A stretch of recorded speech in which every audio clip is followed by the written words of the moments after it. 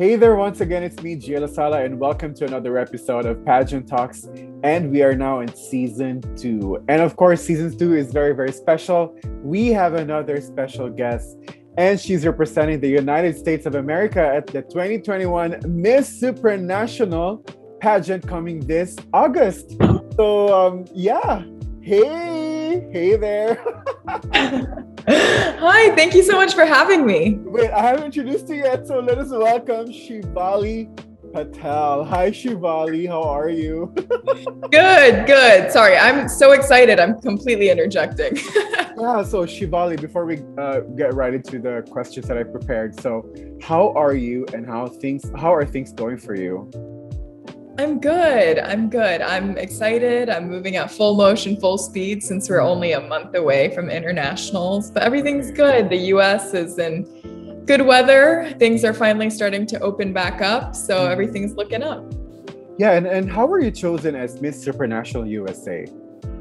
So I was planning to compete for this upcoming year. I was going to be a competitor for the 2021 title. Mm-hmm. But we had preliminaries prior to the competition. Prior to competition, because of COVID, just to, take some precautions of close contact.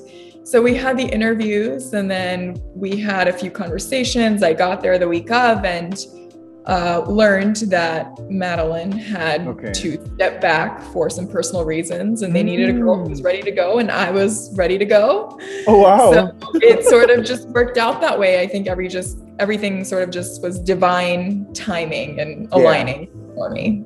Yeah, and I feel like God really appointed and ordained this time for you because he knows your heart, that you have a very sincere heart. And I'm so happy that I've met you and used your story. So quick question. Has anyone said to you that you could pass for a Hollywood star or a pop star? Not yet?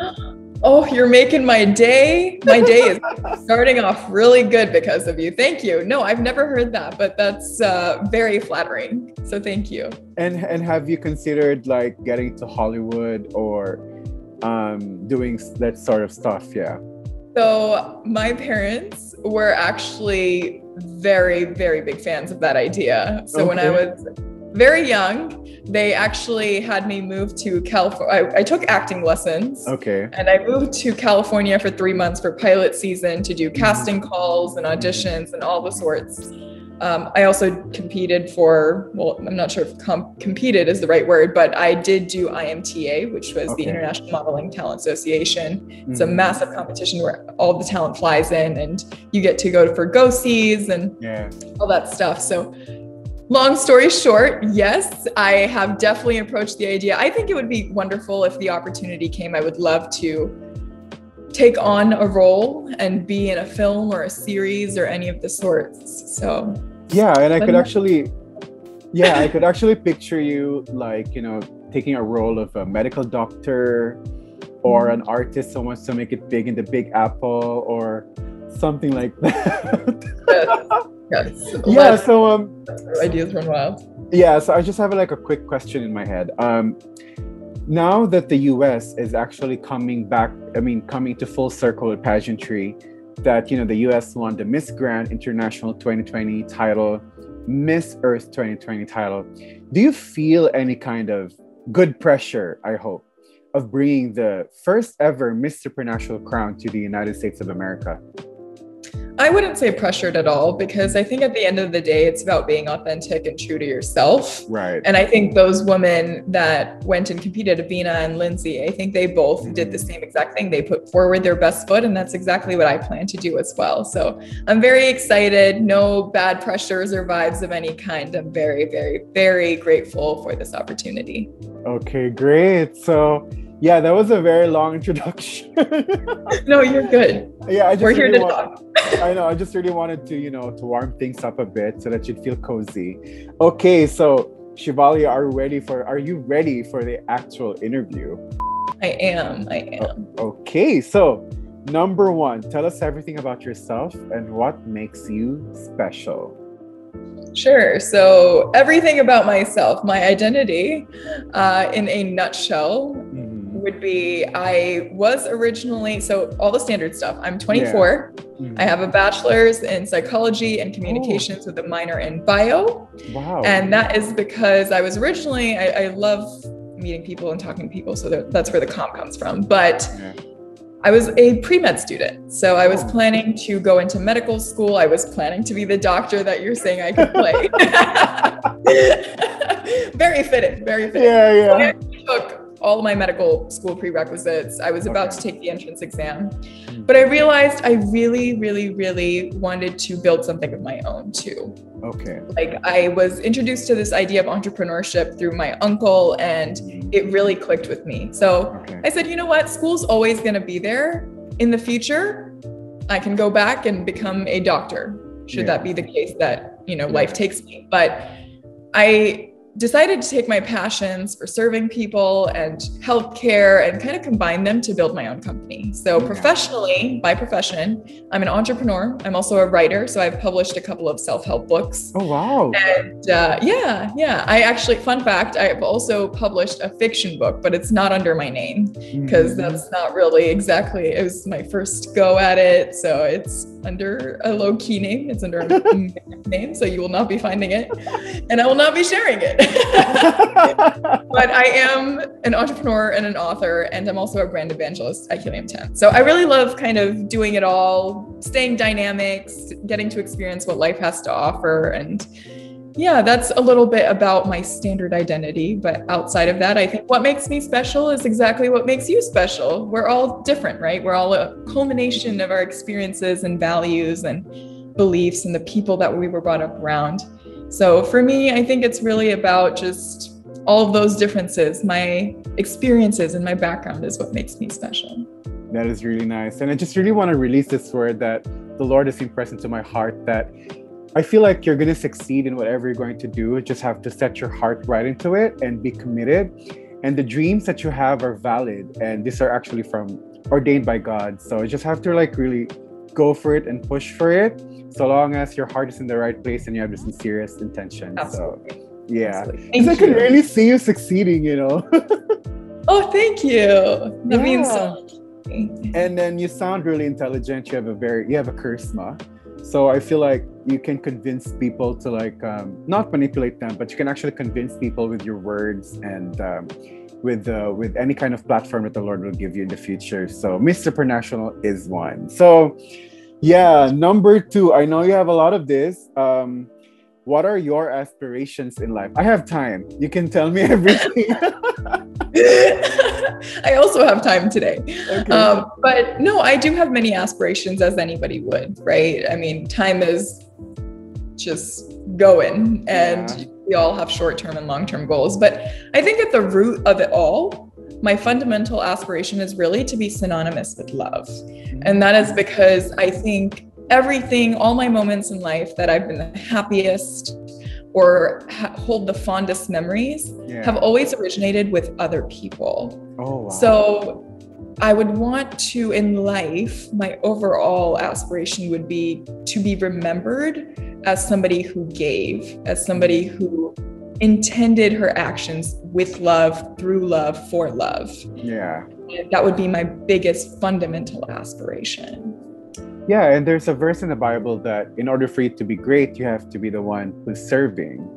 And that is really, really good, my dear. And I'm curious, what triggered this kind of fundamental, as you have said, or philosophy in life, as you've mentioned? What triggered this? Yeah, so I have a very extensive background in volunteer work. Mm-hmm. My mom encouraged me to start volunteering at the age of 12. Oh, wow. So by the age of like 12, 13, I was volunteering all my time at nursing homes. Oh. And so through nursing homes, I actually had started my own foundation, like my own movement of bringing in teenagers or high schoolers to nursing homes, because nursing homes lack volunteers, and those elders need some form of connection because it's so isolated. Right. And so I would go and I would organize events. I would go volunteer my time with them. Then I would go speak with high schools and bring them together. And all of that stuff was very much rooted with people. Right. And so I was always talking to people. I was talking to the elders about what their biggest regrets in life were, what they loved doing, what their fondest moments were. But I was also talking to the high schoolers who were developing into themselves as I was developing into an adult myself as well. Right. And just through all of this, like all of the volunteer work I did with nursing homes, all of the volunteer work I did with the Alzheimer's committee, because I was on the board for Walk to Alzheimer's for several years. Yeah. And then Best Buddies, which has been more recent for me. My sister's actually, this is a very like circular answer. I'm sorry about that. It's okay. Go. You have to, you have to tell me everything. Tell you as much as I can about myself. Sure. But my sister actually is labeled as having a disability. Oh. And so Best Buddies organization really spoke to me as well. Because if you're not aware of what Best Buddies is, they create opportunities for people who have disabilities, as well fostering like leadership development and one-on-one friendships. And all of that is so important to me because I've seen my sister go through life with a disability. Yeah. And through all of that, like all that volunteer work, the only thing that really mattered to me at the end of the day were those people. Okay. It wasn't anything else. It was those conversations, getting to know them, getting to be with them that just truly made me feel happy. And hopefully I left them feeling happy too. Yeah. And so that's where it really started originating. I started reflecting about it and I said, oh, okay, well, if I had to sum up everything that I believe in, everything I want to become, it's love. Yeah. And I feel like, that is really weird. I'll tell you why, but I just really would like to honor your heart because, there's a verse in the Bible that said that God did not come to judge the world, but to save and seek the lost. And, the heart of God is to really, take care of people. His desire is to love people. And I feel like you have that heart. So I just really want to honor that, Shivali, because not everyone has that. And people do advocacies just because they want to feel good. Yes, it does feel good. But it seems to me that you have a very personal reason and you sum it up with all of your experiences with love. And it's really important nowadays. And if you don't have that core, which is love, I think you're going to pass out with all of that work. At least it comes naturally within reason, right? So, it's so funny before we continue because I was praying to God, like, Lord, lead me to the right questions for this beautiful woman. And all of these questions was about love. And here we are. Question number 3. What is your definition of love? That's amazing. Yeah. That is just, it all aligns, right? This interview was meant to happen. Exactly. And I truly believe that God places us in positions where we can meet people. Right. And I think it's with intent. Yeah. So I think this was meant to happen. Definitely. Yeah. So your definition of love. Yeah. My definition of love is just acceptance. Love is in the small things. Love is service. Love is acting for someone else. It's accepting someone for all of who they are, whether it's their strengths or their flaws or the weaknesses, because everybody has their flaws, right? And nobody is perfect, right. But it really comes down to whether you can accept all of who they are. Yeah. So love to me is just simply being who you are and accepting all that the other people are, all that other people are. That is so deep. I'm so inspired by you right now, Shivali. Did you ever wonder that you'd come to this point and operate in such a strong foundation, which is love? Did you ever realize that when you were young, or did you ever expect that you would come to this point? No, I didn't. I think I've had my own setbacks, as everyone has. Yeah. And those setbacks have really, I've made sure that I've used them to propel me forward instead of holding me back. And that's so important. I hope that anybody who's watching this would take away the same message. It's don't ever let something else define you, whether it's one moment. You don't want 5 moments of a day to ruin your whole day. Same way, you don't want a moment in your life to ruin your whole life. So just keep staying true to yourself. You're the only person who knows you. You're the only person who spent every living moment with yourself. So define yourself according to your heart and your own values, and that is it. Not to anybody else. And for me, I definitely did not see myself being here, but I'm so glad that I am. Yeah, and I just like to say that you're the only candidate that I ever interviewed that said something like that your foundation is love. Like, I've heard it several times that they're operating in love, but it's only you that I've heard saying that I am rooted in love and the foundation of what I'm doing is actually love. And just really want to honor that, Shivali. And yeah, I'm always available. Okay, if you want to talk about love, the love of God, I'm always here. So yes, I love speaking with you. I mean, I feel like we've connected very naturally, and I love that for us. So we'll definitely have to stay in touch after this too. Yes, definitely. Yeah. So number 4. Okay, so if you were to ask God one question, what would you ask him or what would you say? What is the best way that I can be a true servant and child of God? I think that would be the question I would want to ask, because we're all searching for purpose, right? Yeah. We're all curious about where it all originated. Yeah. How did life come about? And then who created God? Yeah. And what is the purpose of it all? But it's also really about what is the best way that I can serve? Yeah. And what is the most that I can contribute in the most powerful, amplified way?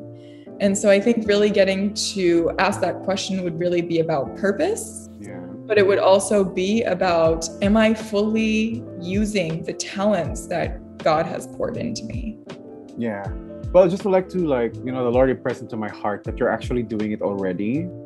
It's just that I feel like you are in a season right now where the Lord is really inviting you to have an intimate relationship with him, because you already know your purpose. And I feel like that purpose was rooted and planted in you because the Lord knows that that's what's in your heart. So don't worry about amplifying your cause or your purpose, because you're actually doing it, Shivali. And those questions that you had in your head and in your heart, actually the Lord knows that. And you know what's so amazing about God is that he brings about the heart of confession. So we have grown up, before I became a born-again Christian, we grew up that we couldn't talk to God, that he's so distant. But while studying the Bible, I learned that God really wants to communicate with us, and he just wants to bring about the heart of confession. So with what you have said, know that the Lord knows it, and he's encouraging you to speak to him about it, so that all the things that would flow from your heart would come out naturally. So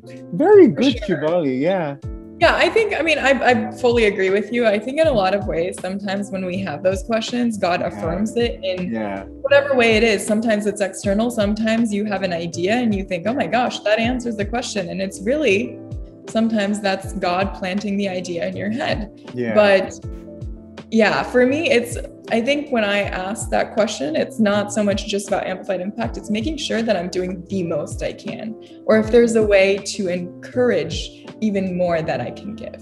Yeah, it's like allowing the glory of God to be manifested in you, and that is just really his desire. So later I'll pray for you, Shivali. So number 5, if there's anything in the world that you want to change today, what would it be and why? I think it's important that we foster more inclusivity.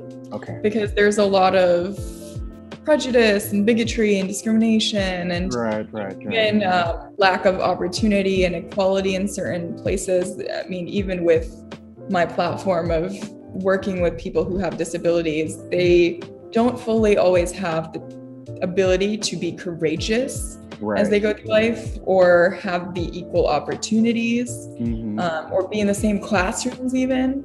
And so there's just a little bit of dissonance between those ideas. So I think it would be wonderful if there was more inclusivity, and to sort of hone in on that idea. I think it's important if I could change anything with the world, it would be to change the education system so that all of those ideas get addressed very early, so that when you're growing older, they're already ingrained in you.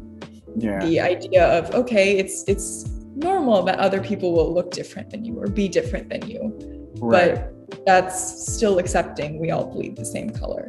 Yeah, I agree with that. I agree. I couldn't say anything more, but you said it really correctly. So, okay, number 6. I love how the interview is going. So, do you believe, okay, here, it's about love again.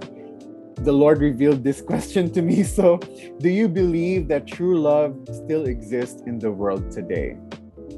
Absolutely. Yes. Yeah. I think at the end of the day, we're all just trying to be happy. I don't think anybody goes out of their way to be upset or output any sort of negative energy. So I do think true love exists. I think we're all sort of looking for it, but it can be found in the most simple of places. And we need to remember that it's not only within us, we have true love within us, but we also have it amongst the people that we are close with. Yeah. And you can find it anywhere. Yeah. We just You're have to so look. charming. Oh, yeah. Thank you. When you said it, you were so charming. So okay, we're down to the second to the last question. Now, this is a pageant related question. So but before we go there, I just really, because our interview is so short, what do you do for fun?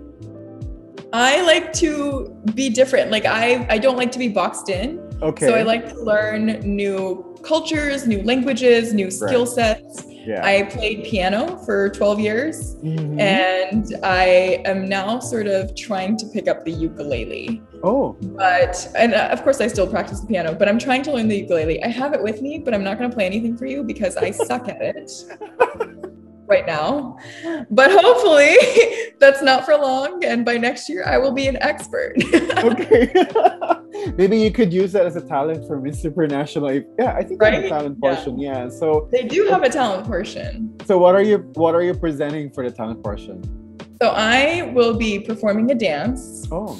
I'm keeping the details of that dance a well-kept secret, but I will be sharing it on social media. Yeah. Do send me a copy, so I could post it in my timeline. For sure. Yeah. Yeah. So if what is that one thing that most of your closest friends do not know about you?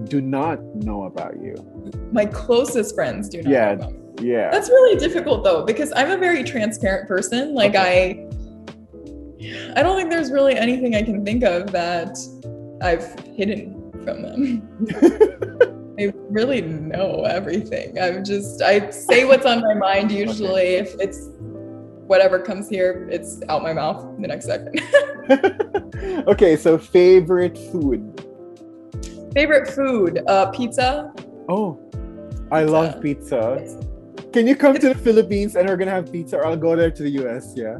We also had a conversation about bubble tea, so we need but like long enough time to hang out where we can have the bubble tea and the pizza. Yeah, I love pizza. And I can bring you some shikan. Okay. Yeah. We talked about that. Yeah. Okay. Okay. So before we go to the serious question, like, what else? Do you cook? A little bit, yeah. My parents would probably beg to differ, but I am very good at following internet directions. Okay. So I am practically a A1 cook. Okay. I mean, I cook things, but just when I want to explore other cuisines, it's definitely Google is my friend, my best friend. Well, you can research all the kinds of recipes that there is, except for the traditional ones. You really have to have the heart for it. Like, let's say I'm a Filipino, so we love adobo. I'm not sure if you've tried it. Do you have Filipino friends there in the US? No. I have some friends, but I've never had Philippines food. You should try. Yeah, if you see your Filipino friends, you should force them to prepare you. Okay. Especially the lumpia and the Filipino spaghetti. You should try. Well, I'm vegetarian, so is there food for vegetarians? There is a vegetarian lumpia.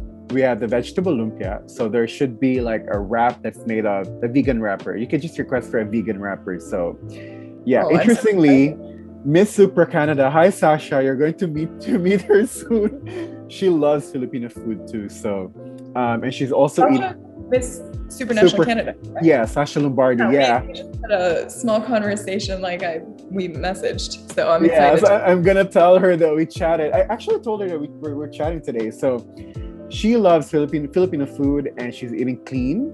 So she may have an alternative to the wrapper because our wrappers, I don't think it's vegan.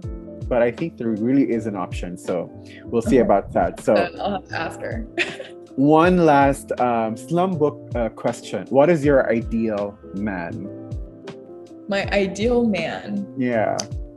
I mean, I don't really have expectations per se like a list, but just somebody who would be accepting of my family, because I know my sister is always going to be around for me. And so somebody who's accepting of that, but also is kind and intelligent and has ambitions of his own. Okay. Are you the eldest sister or you're the youngest? I'm younger. So my sister's 9 years older than me, but she's very much like a younger sister to me. Okay. Yeah, of course. Okay. So we're down to the second to the last of the questions that I prepared. What are your expectations at the Miss Supranational 2021 pageant? Knowing that it got postponed like several times already, but I already had an idea that's going to be coming in August, long before it was announced. So yeah, what are you expecting aside from the fact it's going to be cold in Poland? First of all, I hope not, because my wardrobe I've been putting together is definitely not for the cold. But what I've heard is that it is around like 56 to 70 degrees. So I'm hoping that you are wrong.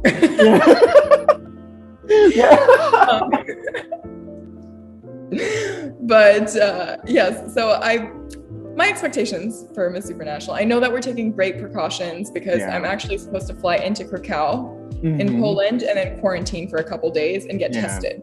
Okay. So I think that will really help the girls and the staff and everybody who's visiting to make sure that there's good safety precautions for COVID. Yeah. But outside of that, I have 100% belief in the team to put on an amazing production. I think all the women, I've talked to a few of them. They're all super inspiring, intelligent, wonderful women. And I'm very excited to meet them. As far as personal expectations, I, of course, would love to become the next Miss Supranational 2021. But I will be putting forward my best foot. Okay. And that is the only expectation I hold of myself. Okay. Yeah, that is very, You know what, we're going to talk afterwards, okay? So, I'm very speechless. Okay, so here's the golden question. The last question for this interview. Why do you want to win the Miss Supranational 2021 title? For lots of reasons. Miss Supranational 2021 is a job unlike any other. Right. I have always, first of all, my background in pageantry is for 20 years. Ooh. And so I think with being in pageantry for as long as I have, you really understand the work ethic that is required for a job like Miss Supranational 2021. And so for me to want to become Miss Supranational 2021, it's not just about winning a title or an international title, but it's also about representation. It's also about bringing light to the issues that need it. I think we're in unprecedented times with the pandemic happening, and there are many, many, many causes that I'm passionate about. But of course, I would love to move forward, especially work with people who have disabilities, providing more opportunities, more equal ground for them to really live their life with courage, comfortability, and equality. And that goes for anybody, regardless what their gender is, what their socioeconomic background is, whether ability or disability. And I would just love the opportunity to move that forward. If you didn't know, there's, I believe, 61 million adults in the United States who have a disability, and nearly 1 billion people in the world who have a disability. So that's a lot of people who don't have that same access to everything. Right. So I would love to use the platform of the Supranational 2021 to move forward causes that need the attention, especially my work with people with disabilities. Right. So you've mentioned earlier before we end that you have been in the pageant industry for 20 years. How young are you now? So I'm 24. I started when I was 5. Okay. So almost exactly 20 years, not fully 20 years. But I started off doing the natural pageants. Right. My mom got a brochure in the mail and she was working 3 jobs. My dad was working 2 jobs at the time, and they thought it would be a great bonding experience. Right. And I ended up winning that first pageant. So after that, they were like, oh my gosh, completely hooked. I was hooked because of the self-development opportunity. I loved being on stage. I was totally a limelight kid. Mm-hmm. And after that, it sort of just evolved into bigger dreams of representing the United States at an international, wanting to use an international platform to really put my heart and be of service to the world, the community. Yeah. So Miss Supranational is your first international pageant. Yes. Okay, but yeah, way. Yeah, okay. So wow, I feel like you're really born for this. This is a God-ordained ambition, Yeah. God-ordained task. And I feel like you're such a natural, Shivali, and you're coming to full circle with Miss Supranational. And if it's not Miss Supranational, I'm sure there'll be something else, of the same equal level and platform. So Shivali, I think, is this your first interview with a Filipino vlogger? If not, It is. It is. Oh wow, such an honor. Yay. So I should post this right away. So anyway, no one else I would rather have a first Philippines vlog with than you. Thank you so much. Thank you. So Shivali, do you have any messages to your Filipino fans and soon to be Filipino admirers in this coming Miss Supranational pageant? Yeah. How do I say thank you and I love you in Filipino? Yes. Okay, in Filipino, thank you is maraming salamat. Salamat. Yeah, maraming salamat. Salamat. Yes. Does that mean thank you? Thank you. And then I love you is mahal kita. Mahal kita. Yeah. Mahal kita. Okay. Yes. So Maraming salamat. Salamat. Okay, sorry. Yeah. This will take me a second. Okay, it's okay. Salamat. Yeah. Marami salamat and mahal kita. Mahal. Yeah. Okay. Yeah. Right.